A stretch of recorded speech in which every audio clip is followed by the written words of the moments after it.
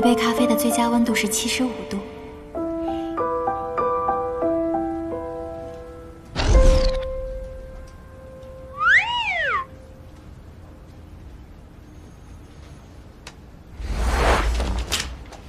在哪儿呢？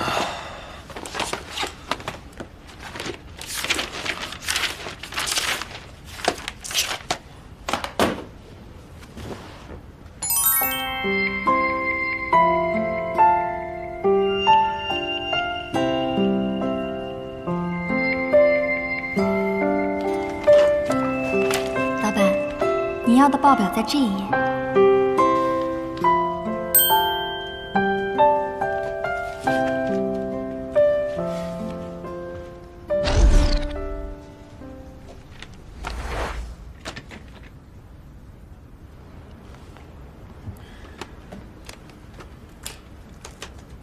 明天竞标会的资料还得和白秘书确认一下才行。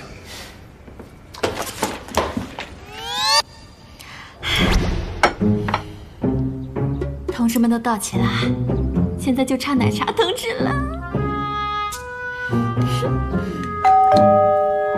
来了，奶茶，奶茶，奶茶，奶茶，奶茶，奶茶，奶茶。没想到白秘书这么在意自己在我心中的形象。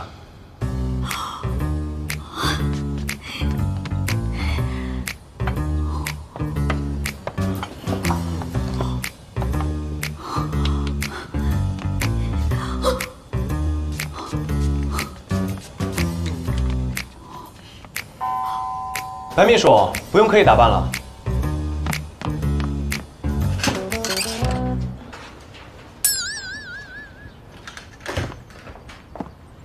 你怎么来了？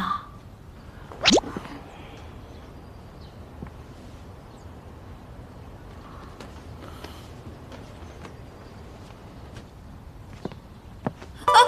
你干嘛？肠胃着凉了还光脚走？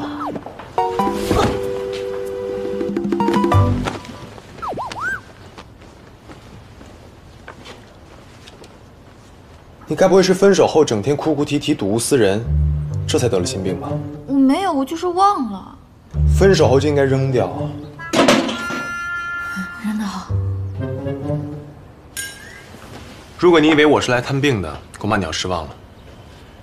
电脑拿出来，文件我们对一下。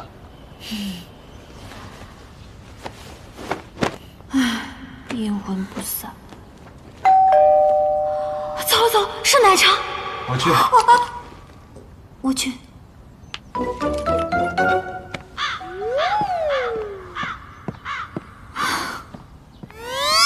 珍珠奶茶加芋泥加椰果加波波，这是粥吗？胃不太舒服嘛，就想吃点粥。想喝粥就喝粥，奶茶对身体不好。我的奶茶。白秘书，你连自己都照顾不好，怎么照顾我？为了你能早点康复，好好工作，我决定勉为其难，给你煮一碗粥。怎么突然对我这么好啊？粥，粥怎么做？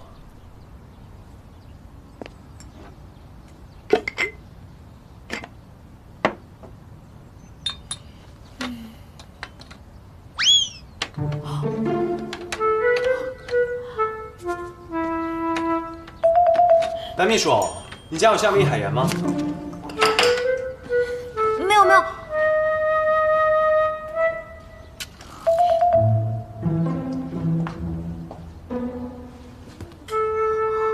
你在干什么？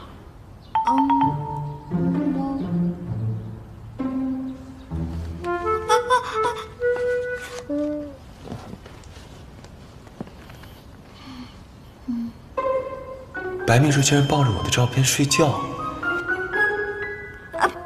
老板，你不要误会啊，这是明天发布会用的照片。不用解释，很正常。请我喝粥吧。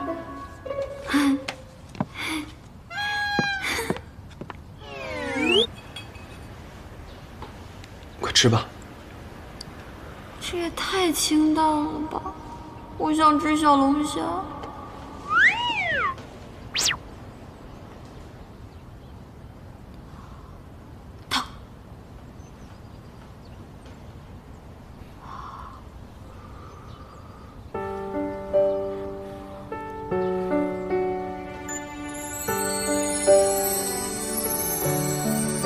吃吧。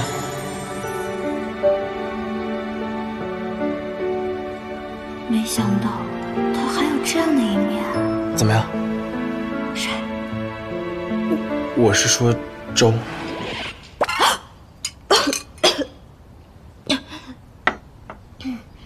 我去趟洗手间。我在干什么？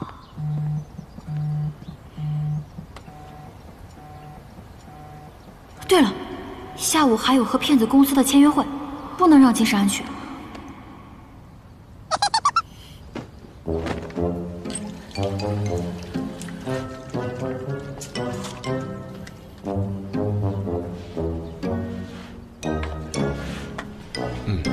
这个得让他吃。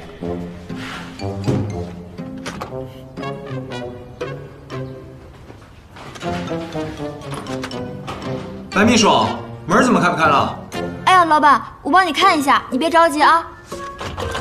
老板，门好像坏了。快点给开锁公司打电话，我下午还有会。好的，好的，那您稍等一下啊。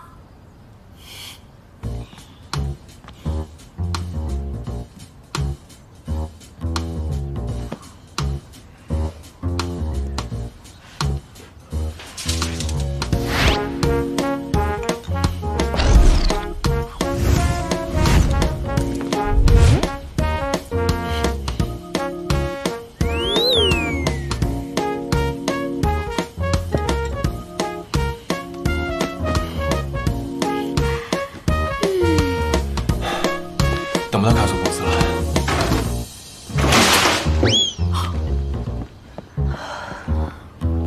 来不及了。冯略，对不起，我要晚到一些，你和对方公司解释一下。是，幸好你没来，我查出对方公司有信用问题，签约的事儿我们还是要缓一缓。厕所的门立了大功，人生就是充满了惊喜啊。